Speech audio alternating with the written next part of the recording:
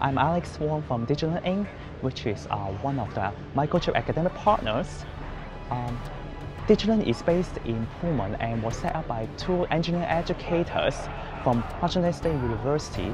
Our mission is to bring engineering to more students, and we work with different semiconductor partners, for example Microchip, to provide low-cost student affordable hardware and to make the technology more accessible.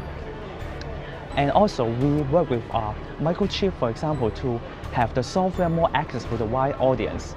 So today I would like to show a demo which you can have a wireless control with some components. So it's done by designed by Microchip MPIDE, and you can use the HTTP web server created by Digilent, and most importantly, you need to use the chipKIT WF32, which it features the Microchip latest MZ series and the Microchip onboard Wi-Fi module. This product will be released in a few months. So what you will do with this demo is, so first of all, you need to use a device which connects with the internet. So let's go connect with the internet. Now it's here.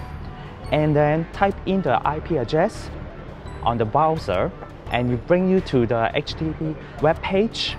And now you see the LED light here in the blackboard is off, but I want to turn it on. So what should I do? Push the change LED button, then it's on. And then now I want to change it back off, then just easy.